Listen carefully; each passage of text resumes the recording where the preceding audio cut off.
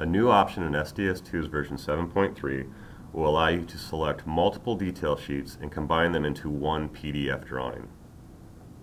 Right now we're selecting detail sheets.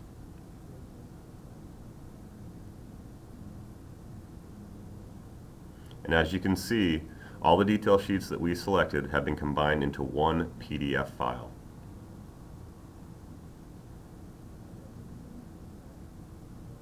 Next, we're going to look at the PDF Drawing Export tool. Inside of here, we can use our hide and show options to print by sheet size. We're going to hide all the 8.5 by 11s. You can see if I hit the Show All button, I can see everything that's hidden. Select my output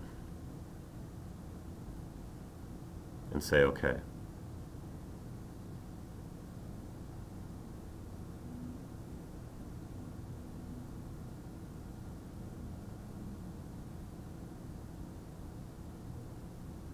This allowed me to print all my 24 by 36 size drawings into one PDF. I have my details,